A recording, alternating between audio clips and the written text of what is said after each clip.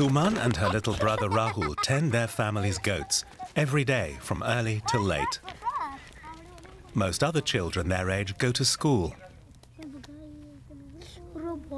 Sometimes the two can take a rest and dream a little. I wish I could fly and touch the sky. I would come back and share my joy with everybody in the village. That village is Ulana in the Indian state of Rajasthan. Half the people here can't read or write. Among women and girls, the rate of illiteracy is 70%. Devi, the mother of Suman and Rahul, never went to school. Although she needs her children to work, she dearly hopes they can get an education and break out of this life of poverty.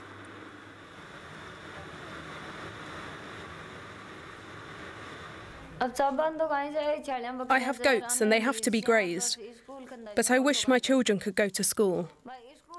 They must go to school, because if they study, they won't be compelled to work the way I do. That's what I wish for.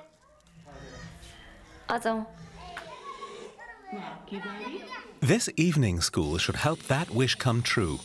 It's the only place in the village that has electric lighting and it's solar powered. After a long day's work, children come here for 2 hours. They learn to read, write and do sums. The teacher addresses issues from their daily lives. In maths, how to work out the amount of feed animals need. In biology, what kind of nutrition goats need. The children tell me they want to learn. They want to learn more and more. In the past, the parents didn't want their children to go to school, but they've changed their minds. Now they see how important school is, and they say that the children should study more. The Barefoot NGO runs more than 150 such solar bridge night schools in poor rural communities in India. They're equipped with solar lamps and solar-powered tablet computers, which are made nearby at Barefoot's headquarters. Barefoot is based 60 kilometers away from Ulana in Tilonia. The NGO is all about solar energy. Women from villages in Africa, Asia and Latin America come here to learn how to make solar lamps and to repair solar panels. The sun doesn't discriminate between rich and poor. It gives light to everybody. The sun is always there to produce electricity. Power from the mains is different. If you can't pay your bill, it stops. Solar equipment is a one-off investment and is a real comfort. It causes no problems at all. The course lasts 6 months. Basic physics and practical skills like soldering are on the curriculum. The Indian government and commercial enterprises fund the training. More than 2,200 women have graduated from the Barefoot College so far. Without light, my children can't do their homework, and when it gets dark, they have to go to sleep. When I come home, we're going to have solar lamps.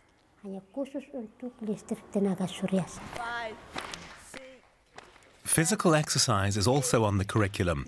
It helps the women get in touch with their own needs and see themselves not only as mothers and toiling farmers, but also as women who self-confidently chart their own course. The graduates are known as solar mamas.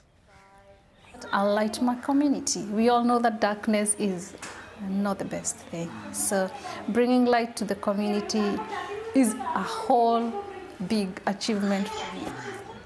Isabel Mora Jimenez from Mexico is looking forward to installing a lamp for her 6 children to do their homework by. I have no idea what I'll be able to earn now. What matters is that I've learned so much. People at home will see that I can do good work.